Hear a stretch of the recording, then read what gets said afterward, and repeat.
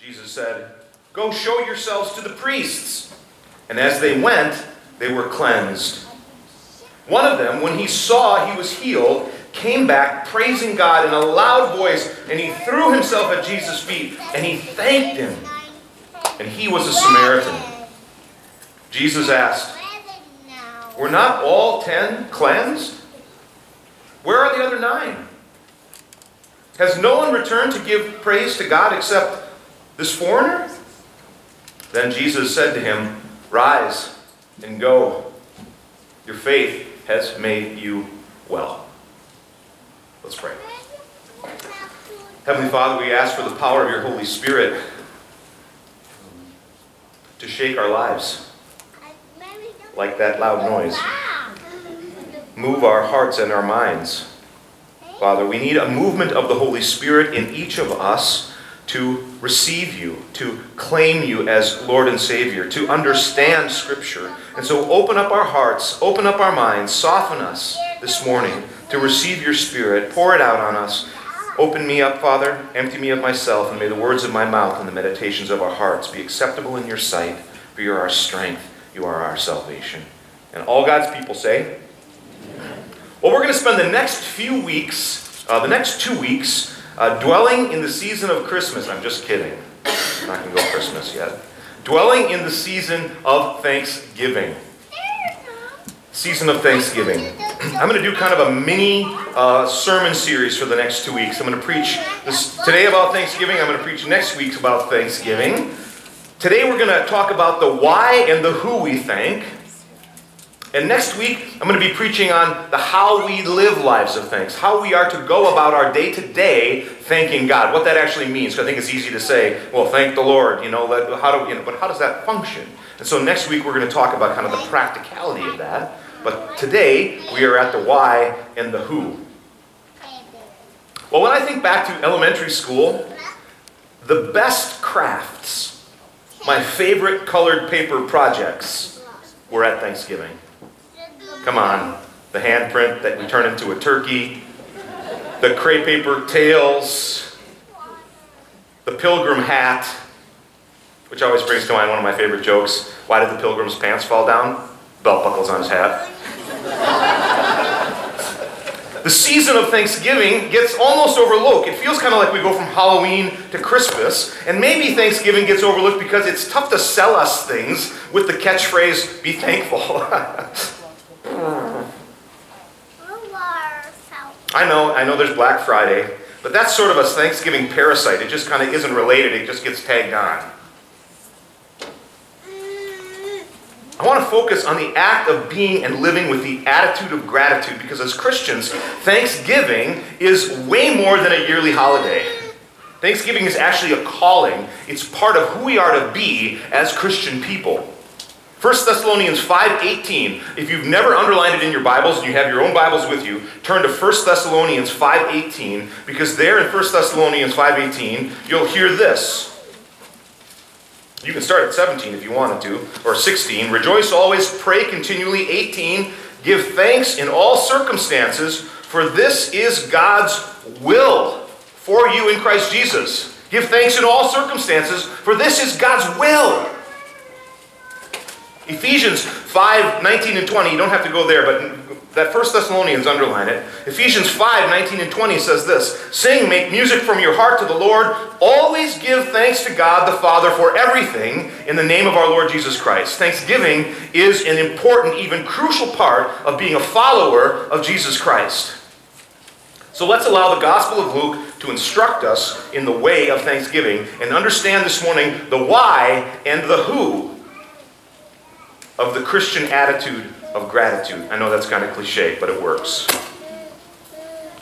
So Luke 17, it's a great story for us to see the why and the who. Why we are to be thankful and who we are to thank. In fact, the story of the 10 lepers is really your story and my story as well. This is our story, the story of the 10 lepers. This is about us. Now, at first glance, it sounds like this is a story about healing. And even though it contains physical healing, I argue that this lesson is not about healing, really. It's about thanksgiving. It is about thankfulness. So let's dive in. How do we find these folks when we first encounter them? Turn to the 17th chapter of Luke. What's their condition when Jesus encounters them? They had leprosy. They were diseased, they were infected, and they were dying. Leprosy now is a skin condition. Many of you know kind of what leprosy is. But it's a horrible disease. It probably, when they talk about leprosy in the Bible, there was probably many skin conditions that were lumped under leprosy. When you look at Leviticus chapter 13 and it talks about skin diseases, there are a number of diseases that are kind of included in that, and it's kind of lumped together as leprosy. But it was a horrible diagnosis, not only for what it meant for your body physically, what it was going to do to you, but it was a horrible diagnosis for you as an individual because it meant some terrible things for your day-to-day life. In Leviticus chapter 13, you don't have to go there, but this is towards the end of Leviticus chapter 13, it says this: anyone with such defiling disease must wear torn cloth and let their hair be unkempt, cover the lower parts of their face, and cry out as they walk along, unclean, unclean. And as long as they have the disease, they remain unclean, and they must live alone. They must live outside the camp. Ooh, the disease separated them from the ones they loved, from their homes, from their communities. Pastor Dave, you said this story is our story. How can that be? I don't have leprosy. At least I didn't before we shook hands this morning. Well, like these lepers, we too have a similar diagnosis. Listen to me. Each of us, you and I, have a deadly infection. It's called sin.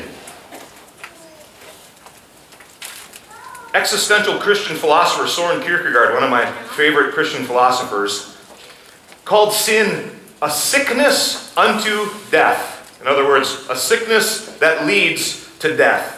The condition we are under, the leprosy of our soul, the sin that all of us find ourselves plagued by, is a progressive illness that leads to death. Romans 6:23 says the wages of sin is death. Without the antidote, we're doomed. The leprosy of the soul, sin. How does it lead to death? Well, it separates us from the ones we love, and there's a dying when we're not with our community, right? When you're not able to be with your home, and they're not able to be with your people, there's a sense of death. But even more than that, it separates us from God, which in Scripture is death. In fact, hell is ultimate separation from God. Now we could go on and on. Here's what it says in Isaiah 59, verses 2 and 3. In fact, you can go to Isaiah 59 if you want. Big prophet in the Old Testament, Isaiah 59 says this, verses 1 and 2. Surely the arm of the Lord, Isaiah 59, 1 and 2. Surely the arm of the Lord is not too short to save, nor is his ear too dull to hear. But your iniquities, your sins, have separated you from God. Your sins have hidden his face from you, so that he will not hear you. For your hands are stained with blood, your fingers with guilt, your lips have spoken falsely, and your tongue mutters wicked things. Your tongue mutters wicked things. Romans 3:23 just puts it like Paul says it like this: all have sinned and fallen short of the glory of God. Now we could go on in Scripture to look at that, but the fact is this: sin infected all of humanity, and it's not just a dusting. It goes to the very level of our DNA. Turn to Psalm 51. Middle of the Old Testament, kind of looks like it's the middle of your Bible. Psalm 51, verse 3 says this: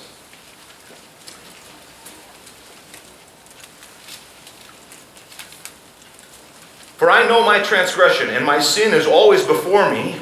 Psalm 51:4. Against you, God, you alone have I sinned and done what is evil in your sight. So you are right in your verdict and justified when you judged. Surely, listen, verse 5. I was sinful at birth, sinful from the time my mother conceived me.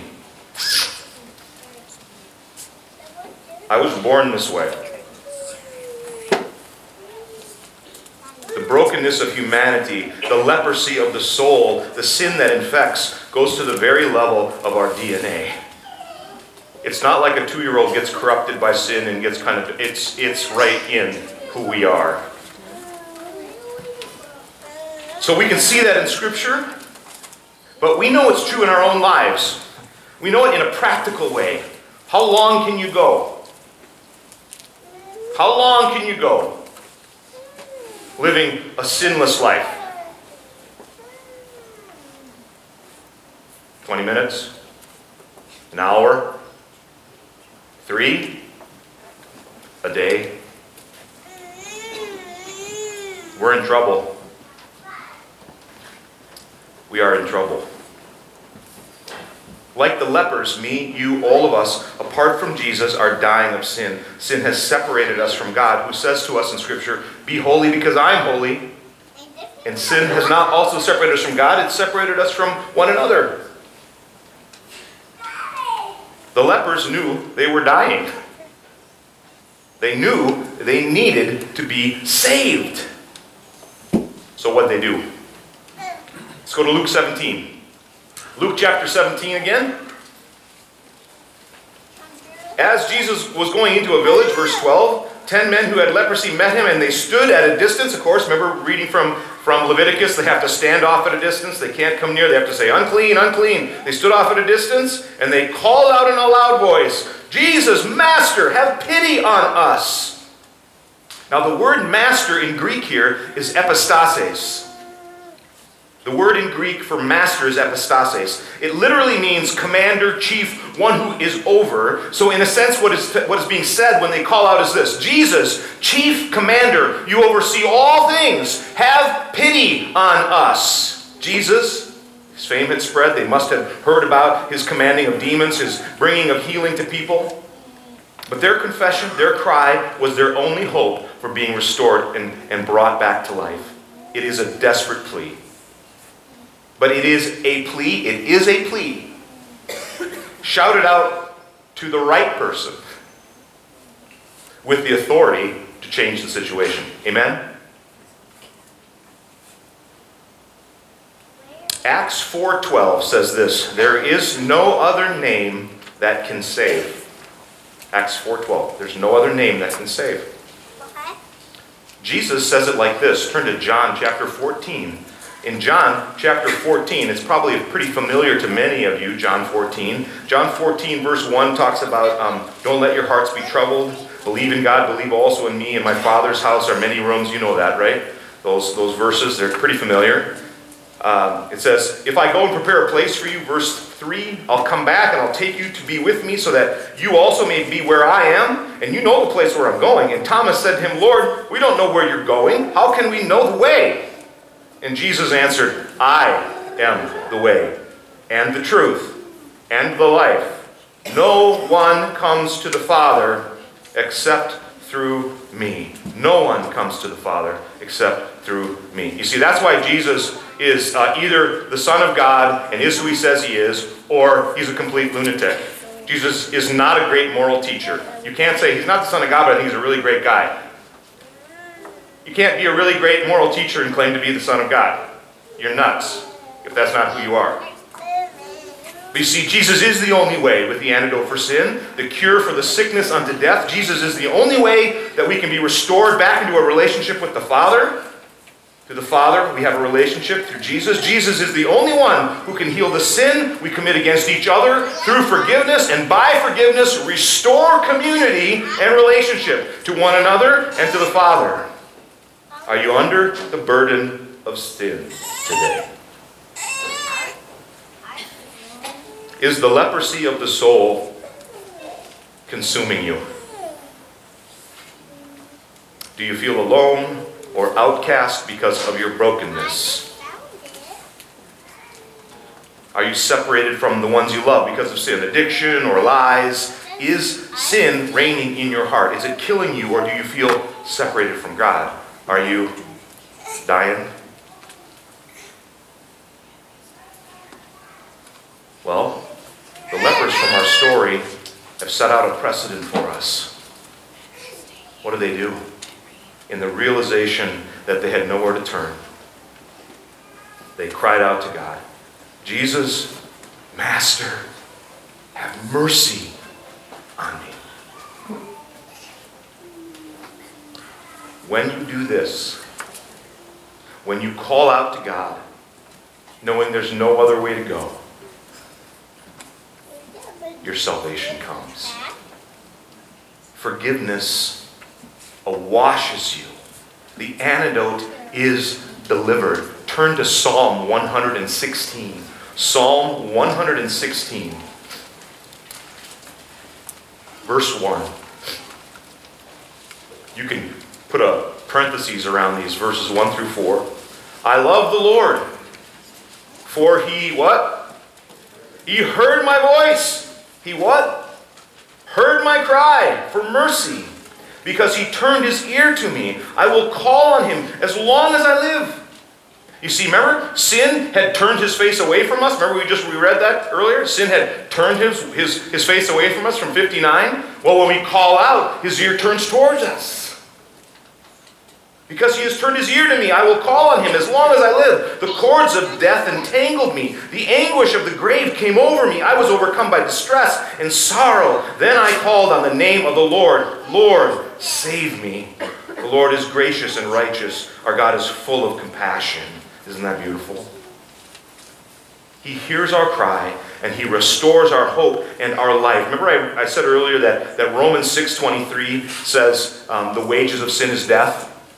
There's a comma after that. In Romans 6:23, the sentence is this: for the wages of sin is death, comma, but the gift of God is eternal life in Christ Jesus our Lord. Go home tonight and underline Romans 6:23, because it speaks a great reality of why we thank Him and who we thank. Our thanks flow out of this truth, that when we see our sickness, the truth of our position, and we call out to Jesus, He will by grace and with love heal the sickness of our souls. We will be saved. The antidote to sin is the cross. The antidote to sin is the cross. You see, when we realize this, it's the beginning of true thanksgiving, an attitude of gratitude. When sin meets the cross, we start. Thankfulness can begin. And there's so much to be thankful for. But it's one thing to know the gift, as a friend of mine says. It's quite another thing to know the giver.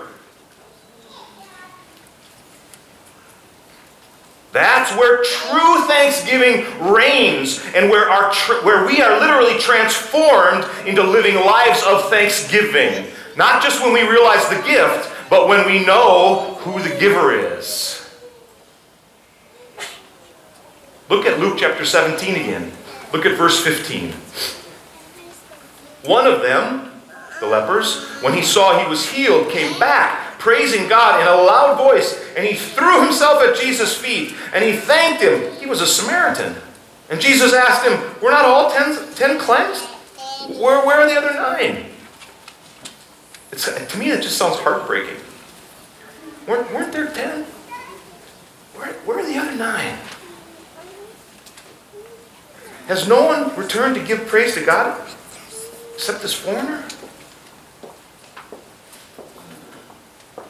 See, the 9 ran off to satisfy the law, to show themselves and restore their status in the community. If you read Leviticus chapter 13, that's how you get back into the community. You got to go show yourself to the priests and show that those lacerations and those things have healed.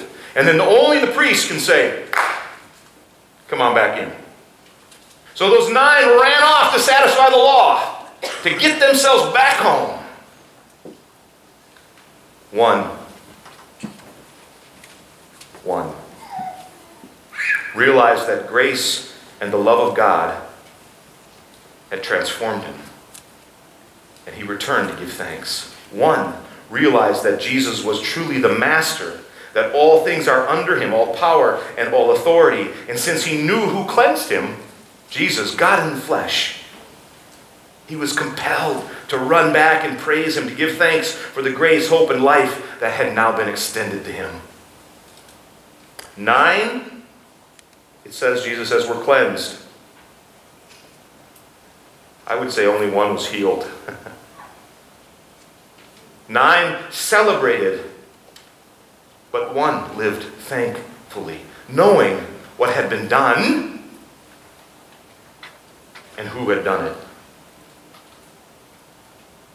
A life lived in thanks is a life that is vibrant, engaged, and humble. Humbled because you see life as a gift and you long to use all that you have to please the giver, to give thanks and praise to the one that set you free. Turn to Philippians chapter 4. In Philippians chapter 4, Paul describes the radical life change of gratitude that we Christians are to live. Paul teaches us at verse 4, Philippians 4, verse 4, rejoice in the Lord always. Again, I'll say rejoice. Let your gentleness be evident to all. The Lord is near. Do not be anxious about anything, but in every situation, by prayer and petition, with thanksgiving, present your requests to God, and the peace of God, which transcends all understanding, will guard your hearts and your minds in Christ Jesus. When Paul is talking about here, goes way beyond reacting with gratitude or thanks to God for what God has done. Listen, this is radical.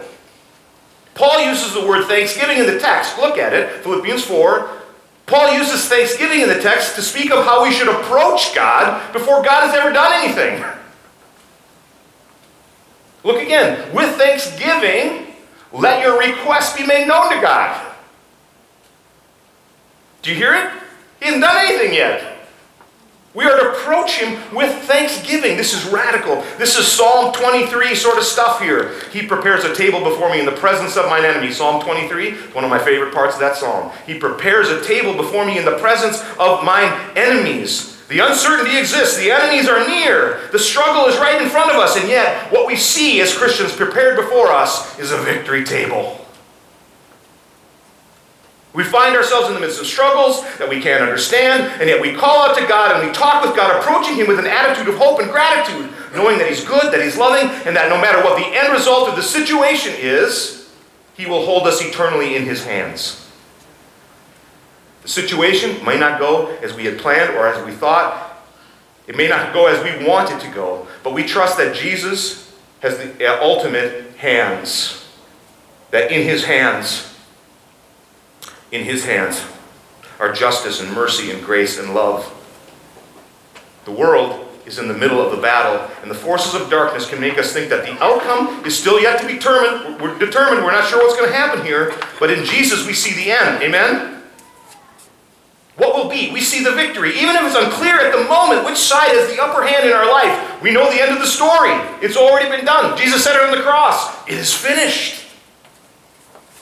The end of the story is Jesus Christ. The end of the story is praise and life and thanksgiving in Jesus Christ. Knowing who to thank and why we thank him. What he has done for us is an attitude adjusting, life changing. It is a total transformation as we make that realization. 10 lepers were cleansed, but 1 life was transformed through thanksgiving and praise. Seeing the gift, knowing the giver, he was made well. Are you burdened? Are you broken? Are you under the crushing weight of sin? I invite you this morning to come and be made well.